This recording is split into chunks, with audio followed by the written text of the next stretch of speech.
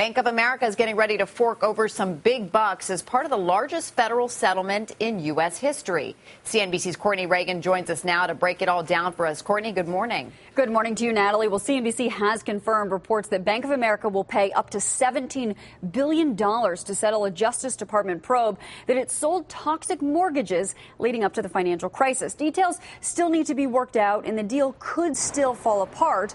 Reports say Bank of America will pay a cash penalty of $9 billion. The rest will go toward helping struggling homeowners. Now, the agreement reportedly comes after a phone call last week between Bank of America CEO Brian Moynihan and U.S. Attorney General Eric Holder. While it's only an agreement in principle, at least at this point, it would be the largest settlement to arise from the financial meltdown. Natalie? All right, Courtney Reagan at CNBC, thank you.